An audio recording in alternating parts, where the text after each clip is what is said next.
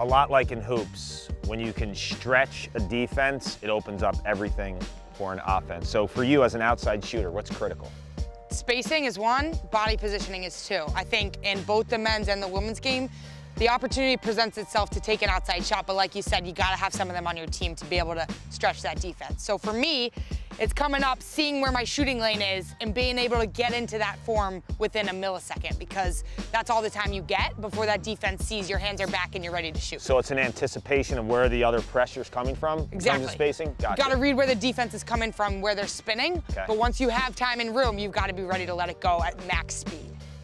You have spacing, and then there's the mechanics of actually shooting the rock. I think the biggest thing in the game of lacrosse, a lot's played by your ear, yeah. Nice and in tight, finesse.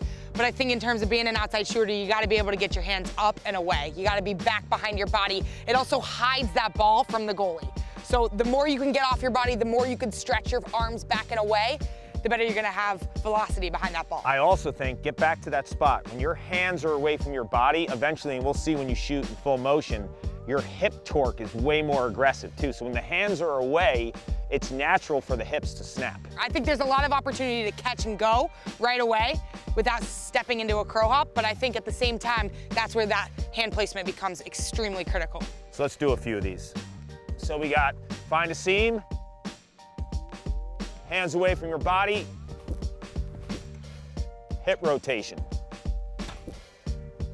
Okay, I like how your hands are away from your body.